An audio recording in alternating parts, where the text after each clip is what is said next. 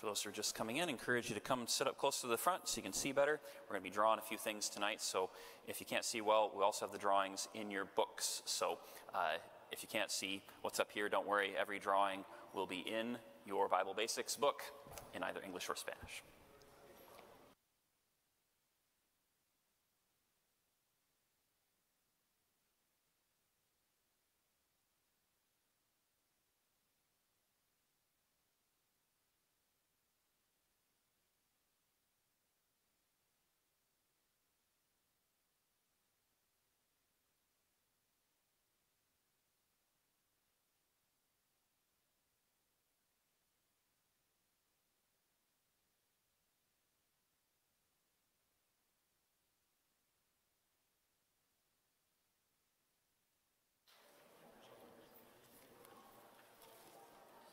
Por los que hablan puramente español, ¿hay alguien aquí que tiene problemas con la tecnología para traducción en este momento?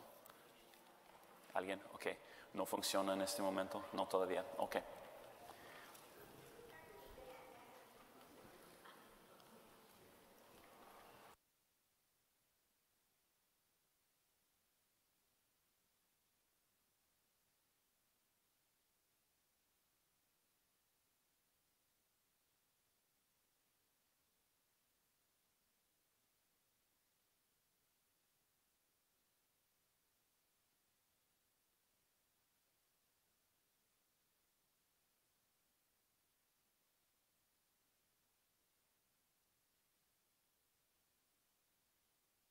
All right, we can move our way into the church. Those are in the lobby. As soon as we can, we'll go ahead and we'll get started.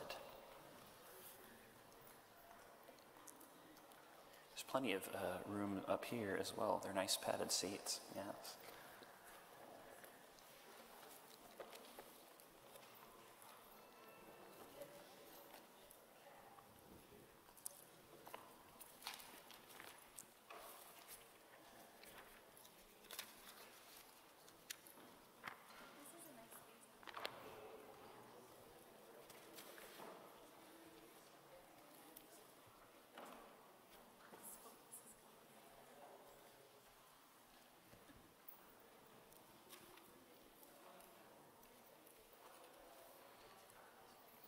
Ok, por los que hablan español, y si la tecnología no está funcionando, entonces levante la mano muy alto y haga así para indicar que están en estrés, ok, está bien, y vamos a buscar un lugar para traducir si no funciona. ¿Está funcionando ahora?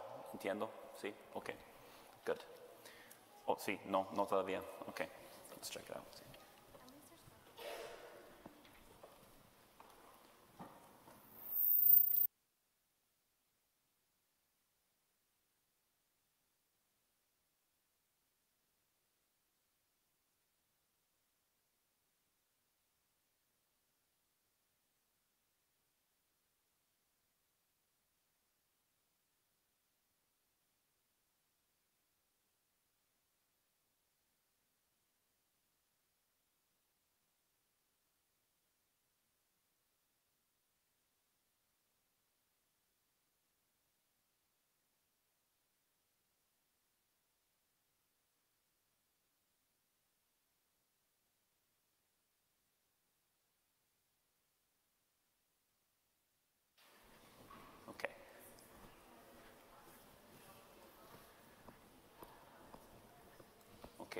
Los que usan la tecnología de traducción está transmitiendo hoy, ahora, ¿está funcionando? O si no está funcionando, levanta la mano. Ok, por los dos, ok. No está. Ok. Y pues levanta la mano otra vez si no está funcionando ahora. Ok. Ok, la mayoría. What? No es que no funciona. William, can you talk a little bit so they can hear you? Oh, he's talking. Okay. All right. So, si no está escuchando.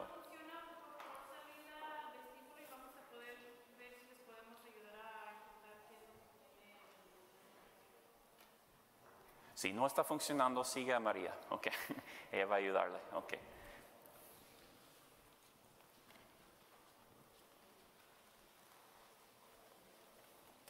O puede pedir al Espíritu Santo para que traduce. Okay. Good. All right, we've still got some folks that are coming in, but we'll go ahead and we will get started tonight. There's a lot of really important stuff tonight, so yes.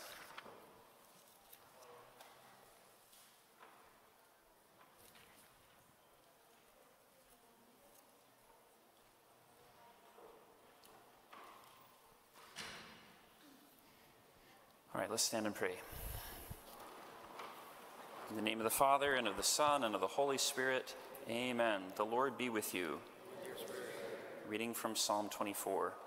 The earth is the Lord's, and the fullness thereof, the world and those who dwell therein. For he founded it upon the seas, and established it upon the rivers.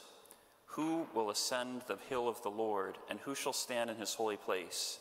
He who has clean hands and a pure heart, who does not lift up his soul to what is false, and does not swear deceitfully.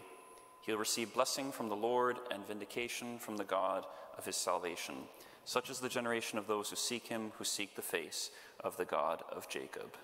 Lift up your heads, O gates, and be lifted up, O ancient doors. Let the King of glory come in. Who is the King of glory? The Lord strong and mighty, the Lord mighty in battle. Lift up your heads, O gates, and be lifted up, O ancient doors, that the King of glory may come in. Who is the King of glory? The Lord of hosts. He is the Lord of glory.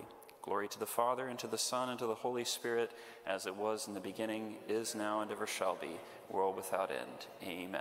In the name of the Father, the Son, and the Holy Spirit. Amen. Please be seated. Those who are coming in, encourage you, we still have a lot of seats up here. You can see a little bit better. We even have some nice padded chairs up here. It's really nice.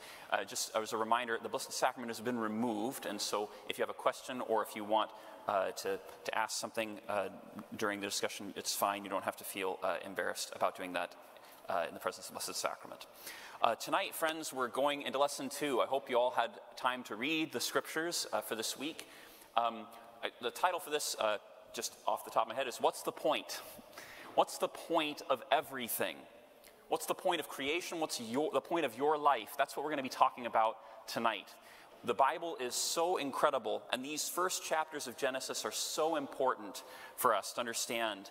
And the first 3 chapters, we're not going to get to all 3 tonight. I think we're just going to get through the first 2. We'll see. I've got the third one ready, but I don't think we'll make it, because the first 2 are so important. And they're going to ask these questions. It's going to tell us what the purpose of creation is, what your purpose is, and the reason why everything is so messed up today. That's chapter 3.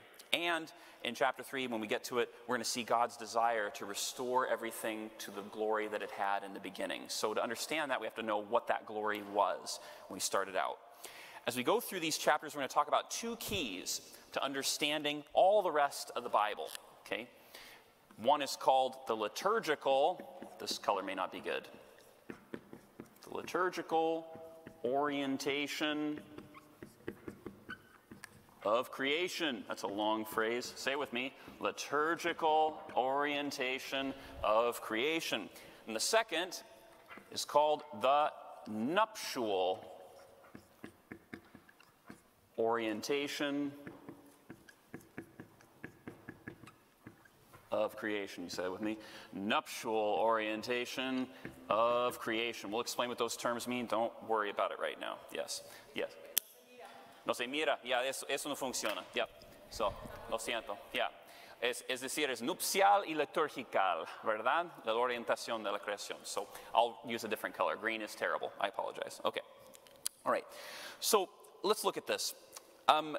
The first chapter of Genesis is going to show us the liturgical orientation of creation. And the second chapter is going to show us the nuptial orientation. So the first chapter shows us what creation's purpose is, and the second chapter is going to show us what your purpose is as men and women. Okay? Now, tradition, the Jewish tradition and our Catholic tradition teaches us that Moses wrote the first 5 books of the Bible. Okay? This is really important, right? Now, there are many people today who don't think that. They think that maybe lots of people contributed things. It's saying, but what we really do believe is Moses or someone around his time did compile these things. It's one single author. Why is that important?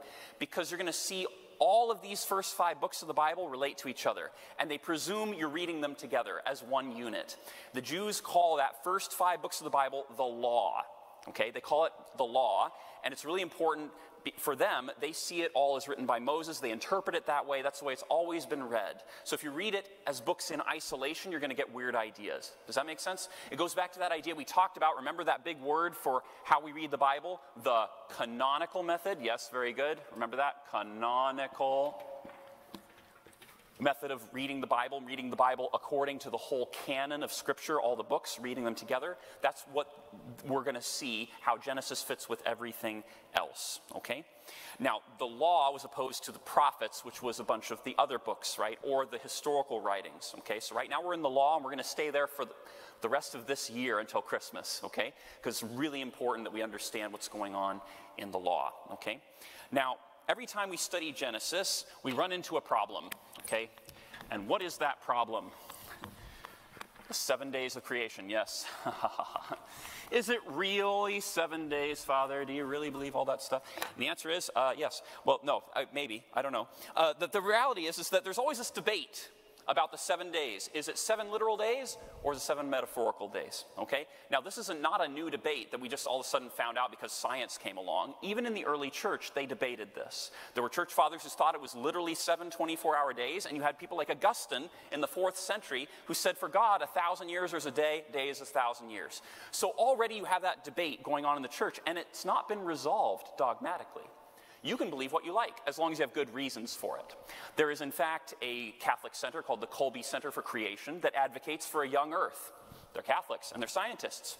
But most people don't agree with them, right? So you have this tension in the church's teaching. So I think what we have to just do is set that aside for a minute, because I think you're going to find, as we go through Genesis 1 and 2, that question is unimportant.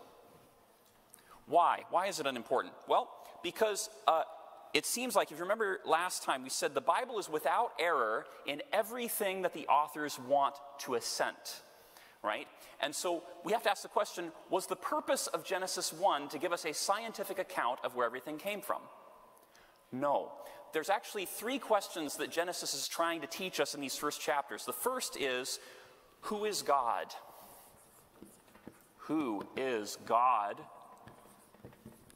The second is, what's the purpose of creation, right? What's the purpose of creation? I can't even spell anymore, sorry. Of creation. I've been driving most of the day today. Thank you for your prayers. It was a great convocation. We'll share more of that later. And then the third is, what's your purpose, right? What's the purpose of humanity?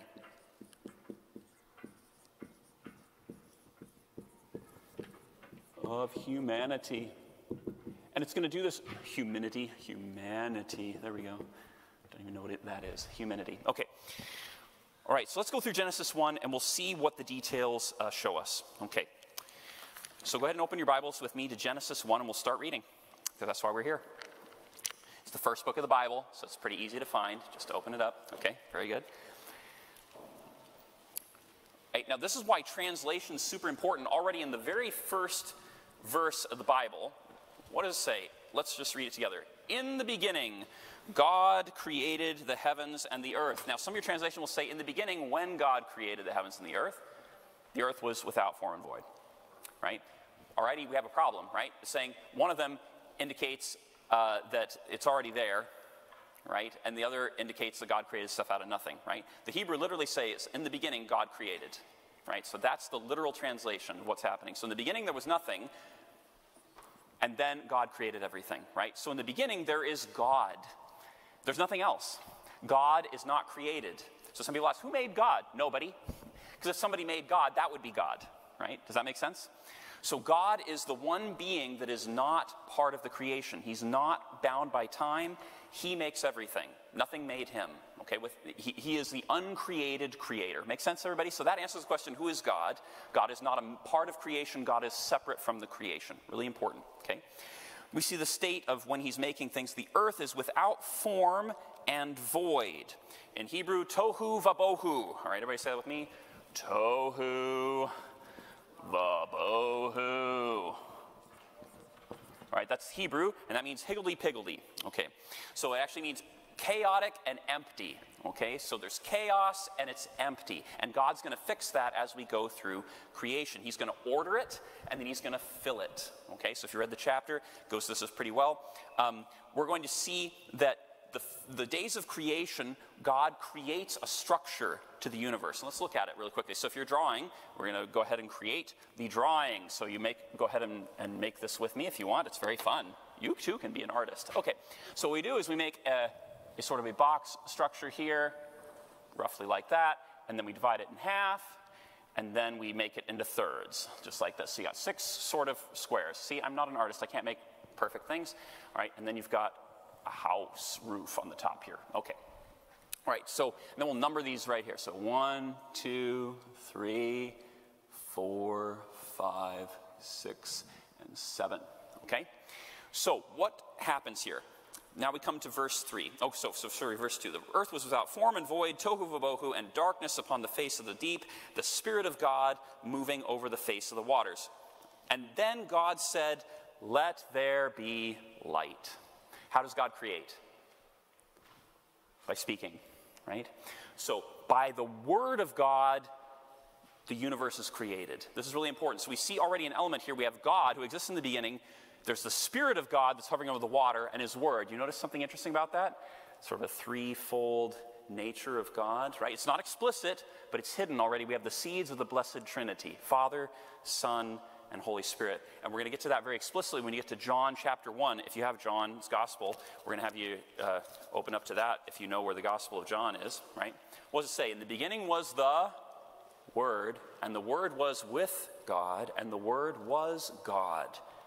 All things were made through him, and without him was not anything made that was made. In him was life, and the life was the light of men. So here's the thing. What is the light? The light is God's word.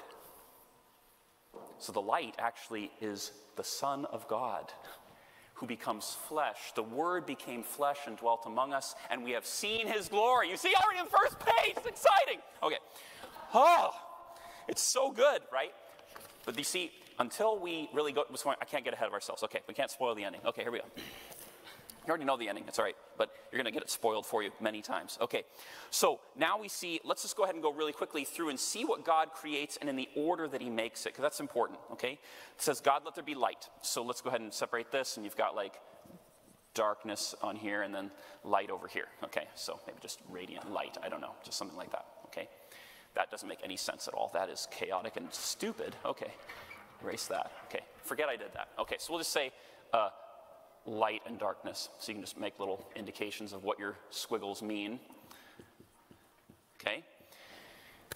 And then he called the light day, the darkness he called night, evening and morning followed, one day.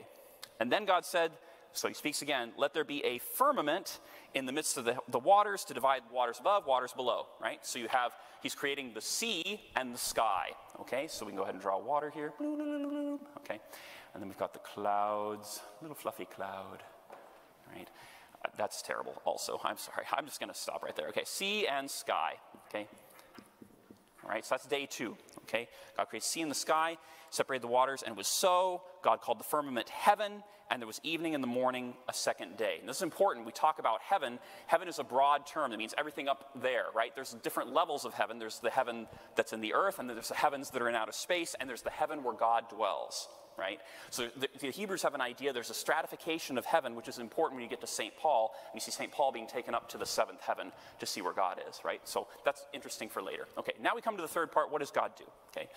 All right, God said, this is verse 9, let the waters under the heavens be gathered together in one place, and let the dry land appear. And it was so. God called the dry land earth, and the waters were gathered together, he called the seas. And God saw it was good, and God said, let the earth bring forth vegetation, plants yielding seed, fruit trees bearing fruit in it, which is in their seed, according to their kind upon the earth. So let's go ahead and just make this thing I'm feeding back a little bit here, a little too hot. Okay, all right, so we've got the land. And then maybe we'll just leave this open and have like the sea over here. I don't know. Okay, so little fruit things and, you know, plants, herbs. Okay, so we have the earth. So the land. Land, which comes out of the sea. So the sea, it's in a sense, it's sort of the water, the land emerges from the waters. So life emerges from the waters. The waters are a place of chaos and death and rebirth, okay? So that's an important motif all throughout the Bible. Okay, so now we come to day 4. Here's something where it really gets interesting. Then God said, let there be lights in the firmament of heaven to separate the day from the night, And let them be for signs, seasons, and days, and years. Let them be lights in the firmament of the heaven, to give light upon the earth. And it was so. God made the two great lights, the greater light to rule the day. What's that? The sun. And the lesser light to rule the night. What's that? The moon. Okay? So we have the sun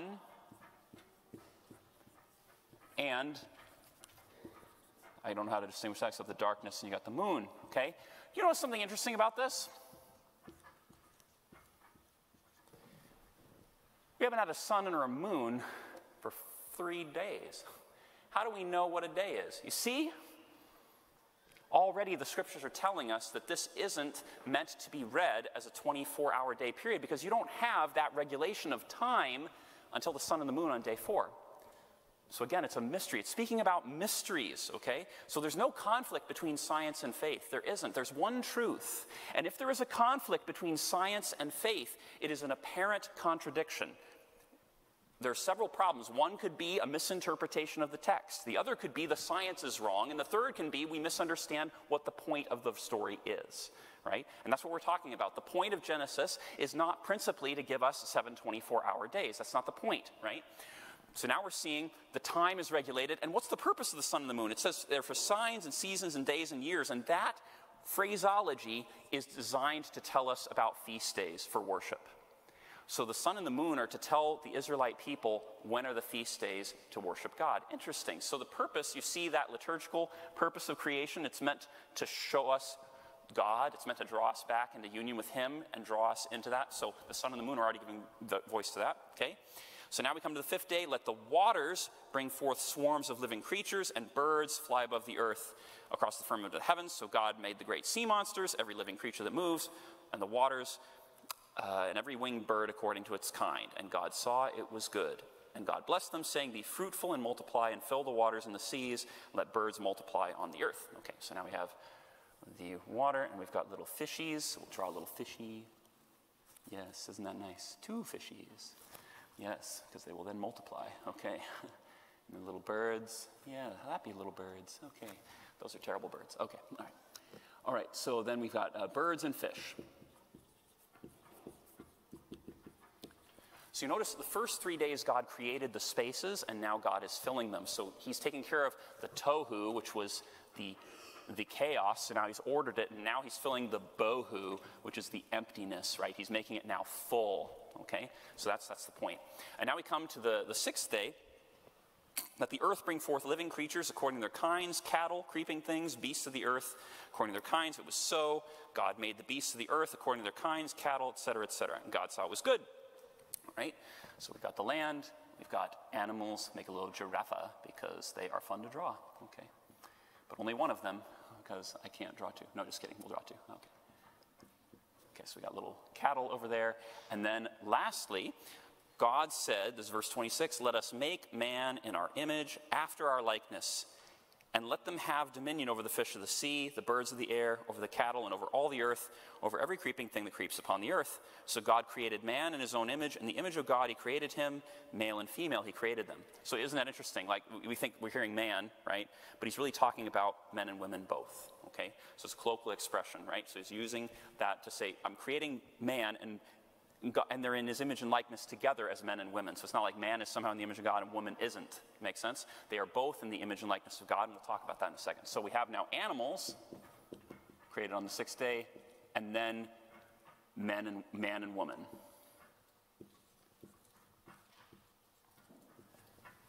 Okay? And God then, after he sees them, right, God saw everything he was made, and he calls it very good. Right? So everything up to this point has been good, and now he says it is very good. So what does that say? Man and woman, being made in the image and likeness of God, is the crown of creation. It's the greatest thing God has made, right? Is us. And in fact, he gives man and woman dominion over all of the birds and the fish. Notice he doesn't give dominion over the sun and the moon, right? That's important for later, right? Who has dominion over the sun and the moon? God, right? He doesn't give him dominion over the sea and the sky. Who has dominion over that? God, right? But the land and the animals and all the, but not the sea creatures, interestingly, and that's why we're afraid of sea monsters, right? We don't have dominion over them. We can't tame them, right? Sailors have always been afraid of sea monsters, right? Because the sea is chaos and we have no control over it, right?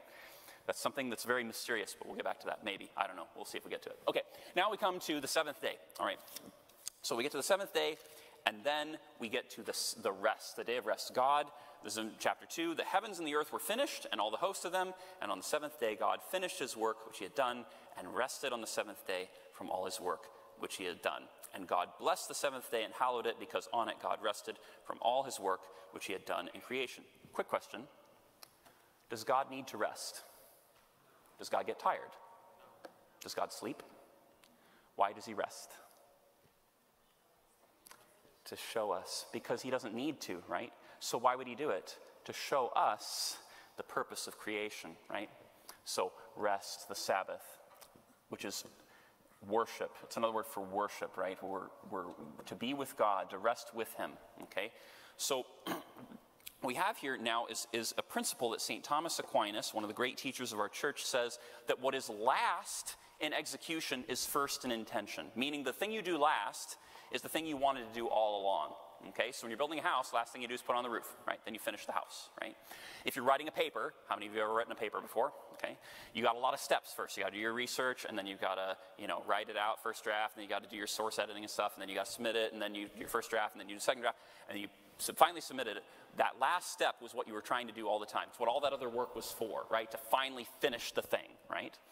And so that's the same thing with God, with creation. All this stuff is a preparation for the rest. So it's showing us that all of creation is ordered, men and women, animals, birds, sea, sky, everything in creation is ordered for the worship of God. Make sense? That's what we call the liturgical, which is another word for worship, right? Or the work of the people that's offered to God. Liturgical orientation of creation. That's Genesis 1. Cool, huh? Right? So we see that what does this reveal about God? As we said, he's the creator. He's also a God of order.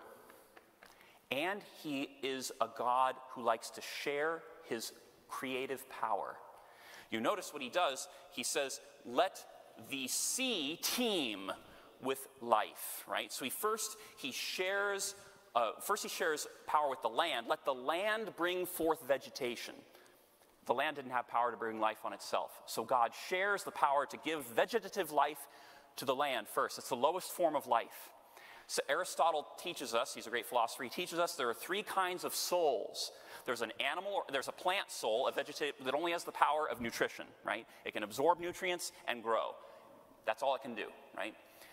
And reproduce, right? So that's what a plant does, right? But then we have the next type of creature, right, that is an animal soul, or a soul with appetites. It has the power of motion, it has the power of desire, and reproduction, right? And so it's a more complex soul, but it only has instincts. It doesn't have the power of self-reflection. A cat, if you have a cat, right, when they go up to a mirror, what do they think it is? Another cat, right? They don't get the idea that this is them in the mirror, right? Because they don't have the power to understand their identity as a cat. Make sense? So that's the difference between an animal soul and the third part, a rational soul, which is what we have as men and women made in the image and likeness of God, okay? So we are in the image and likeness of God because we have the power of intellect and reason, whereas the animals do not. Some of them have very complex reflexes and very complex instincts, and they can be trained, right? But the fact is that you never see an animal writing a symphony, right? You never see an animal writing a piece of poetry that they've never heard before, right? There's some animals that are good mimics, right? There's some birds that can imitate songs of other birds, the mockingjay, right? They can imitate the sound of another bird, but they can't make up a new song they've never heard before. It's like, oh, Frank, that's a lovely song. Where did you get that? No, they don't do that, right? So the creative power of humanity is we can create something we've never heard before, that we've never seen before, and that's one of the ways we're in the image and likeness of God, because he created stuff that never existed before. Isn't that cool? That's how we share in the image and likeness of God. One of the ways. There's other ways. Okay, so let's stop right there and let's talk a little bit more about, is this okay if I erase this? This is in your book, by the way, so you do not have to rely on my horrible drawing. You have a much better one in your book. And some of the kids from last week, they had way better drawings than I did, so I'm going to have to borrow from them. Okay. So let's talk about this really quick. We're made in God's image and likeness.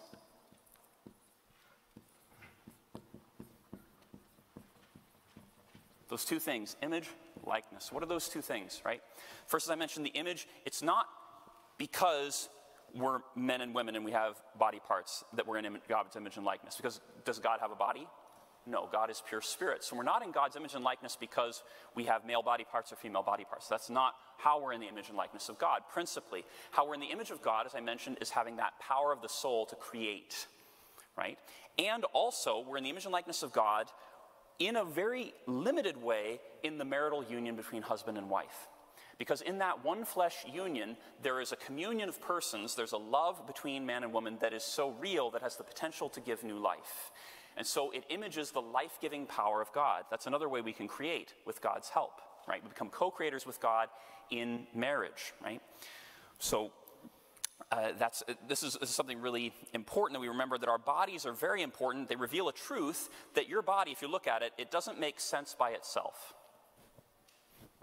You know, it says it doesn't make sense by itself. Your body proclaims I am made for union with someone else, right? And so on the natural level, that's marriage. But the fact is whether you get married or not, because obviously I am not married and there are many people who are not married, the fact is that I'm not missing out on my purpose. Because ultimately, marriage is for this life. Who are we made for union with ultimately? God, right? So the body reveals I'm made for somebody else. On the natural level, if we live marriage well, that trains us for the communion of life-giving love that will be perfectly expressed in the Trinity. Because marriage ends in this life. Sorry to tell you, you will not be married to your spouse in heaven. But you won't miss them because you will be together with them in God in a way far more deep than you ever were together in this life. And that's what's exciting, is you recognize even the marital union, which is beautiful and wonderful, it's imperfect. And I think any couple here who's been married for more than 5 minutes can tell you that there are some days where the union is really beautiful and other days where it's like, meh. It always leaves desiring more. There's got to be more. And that's something written into our bodies to teach us the purpose of your body is not marital intimacy. Although it's beautiful and wonderful and one of the prime ways that we can see God's communal love written into nature, but ultimately it will end. And it gives way to the perfect communion in heaven, which is not a bodily reality primarily. It's not just simply on the level of our affective pleasure. It's on the level of our whole self. Heaven will be the complete fulfillment of all desire, not just our physical desires, but our emotional and spiritual desires as well. Isn't that awesome? Right? So we're going to see we're made in God's image because we are persons made for communion with others. And God is a communion of persons that is life-giving and loving and completely self-giving, okay? And complementary. We're in his likeness because of God's grace in our souls, okay? When the fall happens, we retain the image, but we lose the likeness. That's what we're going to talk about next week. Okay. So, all right. So now, when we get to day 7, we realize day 7 is significant because 7 in Hebrew is Shiva, which means to seven oneself means to make a covenant. And so God, in a sense, is making a covenant with creation. And the Sabbath is the sign of that covenant. So that's going to be maybe more explicit later in the law of Moses, later on in the later books. And that's why we see it's all written together. Moses is compiling this to show that this is not just something that God cooked up in Exodus later on or in Deuteronomy in the Ten Commandments, but this is something that has existed since the beginning of creation. God wants us to rest eternally with him in heaven. Okay? Good. All right. So now let's get to the purpose of men and women. Okay? Let's go to Genesis 2. How are we doing on time here? Oh, Lord have mercy. Okay, yep. Definitely not going to make it Genesis 3. Okay. Okay. So when you look at your Bible, headings, whenever you see a heading or a title chapter, those are not in the Bible. Those were added by scholars, so ignore them, okay? Because this one says, another account of creation. And it's like, really? That is, in fact, what many people believe it is, but the fact is the church has never read it that way. The church has read it always as, the chapter 1 is showing us a global picture of all of creation, and chapter 2 is focusing now, zooming in on humanity, on day 6. Right? And you can interpret it in the Hebrew that way. The tenses that they put for us here are not necessarily the way it is expressed in the original languages. You can read it in a different way. I can't get into that, but essentially you're going to read it the way the church reads it. Okay. So let's look at this creation of man in more detail. So let's read it together. This is Genesis 2, verse 4. Right? In the day, the Lord God made the earth and the heavens. No plant of the field was yet in the earth. No herb of the field had yet sprung up, for the Lord God had not caused it to rain upon the earth. There was no man to till the ground, but a mist went up from the earth and watered the whole face of the ground. The Lord God formed man of dust from the ground and breathed into his nostrils the breath of life, and man became a living soul. Okay, so now we have more detail of how God made humanity. So man in the Hebrew is ish, right? So he's ish. And the ground is Adama. So you see where Adam comes from, right? That's where his name comes from. He's dirt, right? That's a nice name, right? That's where he came from, right? Names have meaning in Hebrew, okay? So he's called Adam because that's his nature. He came from dirt, right? You're going to see funny names later on, and we'll get to that. It's really hilarious, some of the comedy that's in the Bible because of names. And you're like, well, that's a really offensive name. Okay, anyway. So Adam, he's the dirt, right? But have you ever tried to make anything with dirt, like it's really dry and it like falls apart? How do you get dirt to stick together? Got to make it wet, right? So what do? Spit on it, right? Or you put water on it, right? So the tradition in the Jewish mind is that God spat upon the dirt first and formed it into clay, right? Do we see somebody else spitting in the Bible on clay? Yeah, and what does he do with it? He puts it on man's eyes, and then what happens to his eyes? Created. Ooh. And remember, who's Jesus? He's the Word of God, right? Who created the universe. He's doing it again. He's remaking man. Anyway, okay, sorry, spoiled it. Sorry, I'm going to tell you, you're going to get spoiled things. Okay, so God makes the Adama and then breathes his spirit into him to give him life. Okay, so we're going to see God then places Adam in the Garden of Eden to till it and to keep it. Okay, and those two words in the Hebrew, avad. If you like your Hebrew, I'm just giving you some Hebrew lesson here. This is all the Hebrew I know, by the way. Avad and shamar, and I can't write the Hebrew characters because I've forgotten them a long time ago. This is English alliteration, okay? Avad and shamar, we're going to see in the book of Numbers, is a description for what the priests do in the temple. They tend it and they guard it. So what is Adam guarding? He's guarding Eden, which is this beautiful garden where God dwells with them. It's the sanctuary of creation. Right? God is outside of creation, but he chooses to come into Eden to meet with man and woman. So in a sense, it's like the cosmic temple. It's the temple of creation, and Adam is put there as the first priest to guard Eden and to take care of it.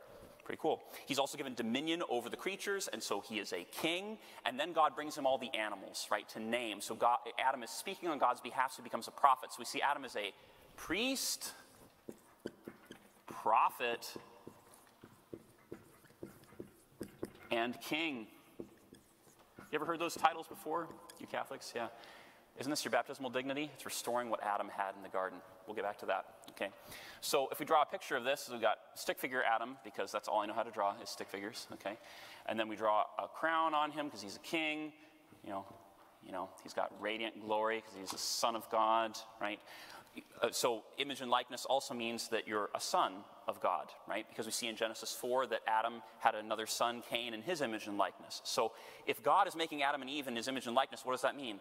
We're God's children, right? Pretty exciting, right? So he's priest, prophet, king, and we'll draw him with a big mouth because he's speaking God's. Yeah. Anyway, so and then we'll draw a stole over him to indicate his priestly authority. See, I told you. Even a terrible artist can teach theology. Okay.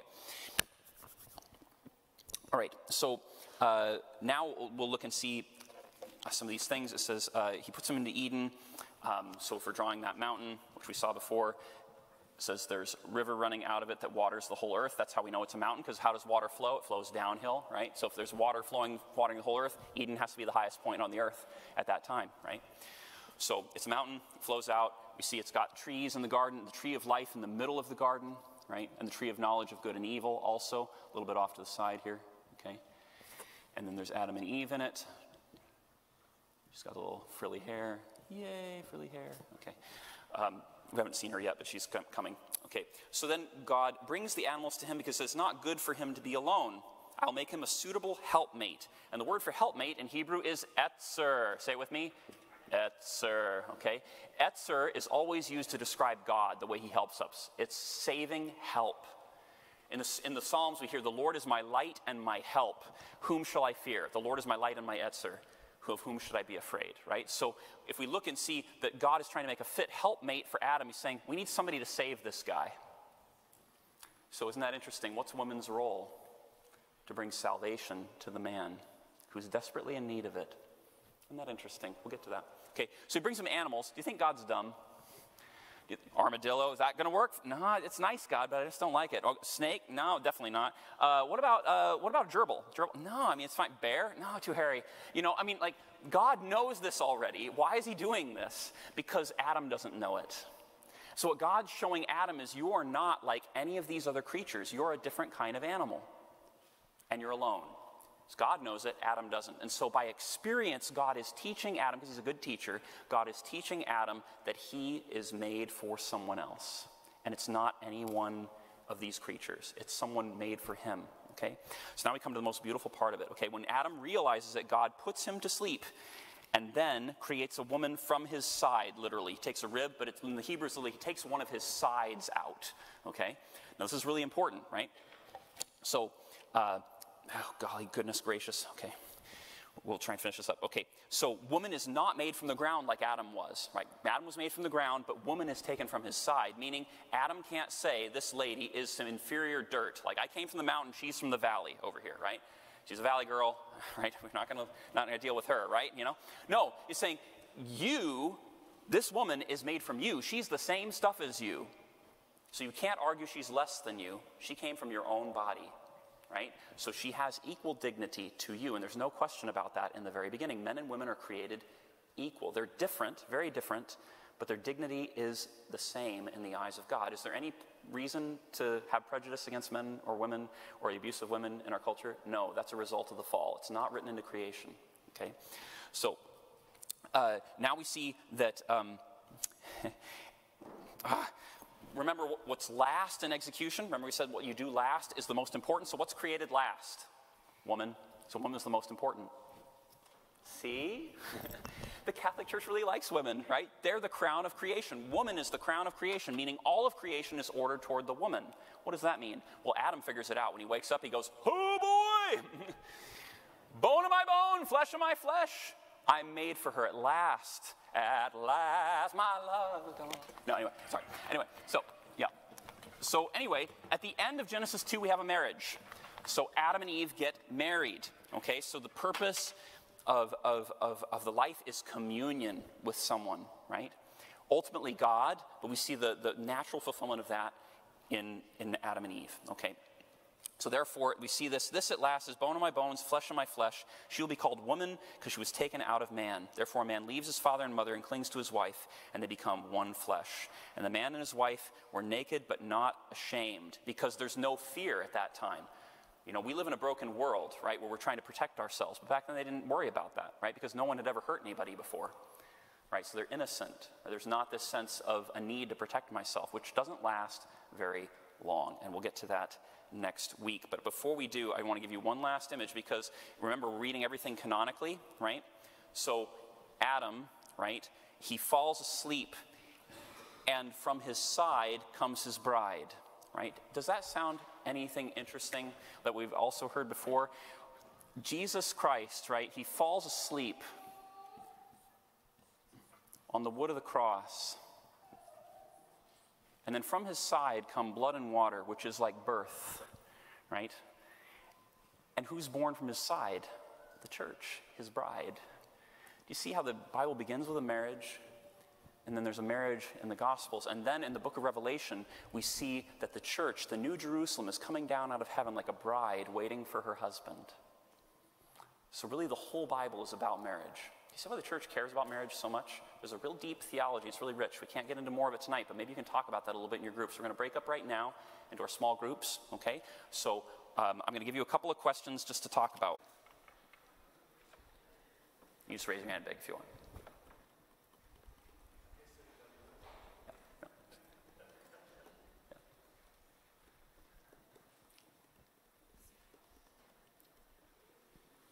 Okay. Then what I want us to do is right where you are, okay, we're just going to break into small groups for just a little bit, okay, so I want you to pair up with just 4 to 6 people, all right, and then I want you to talk about this first question, all right, what did you hear about what the scriptures, these first chapters taught us about God, and creation, okay? Or what was one new thing that you learned that you didn't know, okay? We're going to do that for 5 minutes, and we'll come back together, all right? And if there's weird things that come up, you're like, I didn't understand that at all, we can talk about that before everybody comes back in, all right?